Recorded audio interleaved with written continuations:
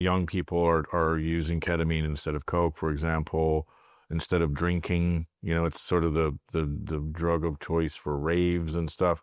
Maybe give us a little history of, because everybody, oh, it's horse tranquilizer, which to me was PCP, but give us a history of A, where it came from, and B, how it got to sort of, the ubiquity that it has now.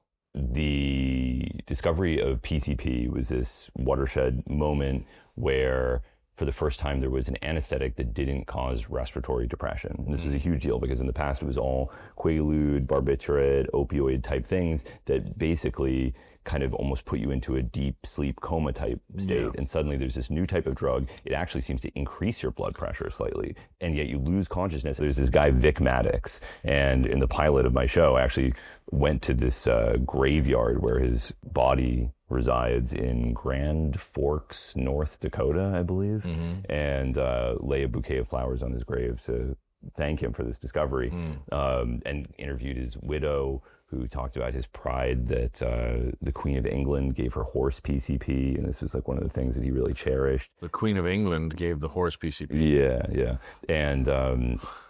and she gave me some of his poetry. He was a poet. Wow.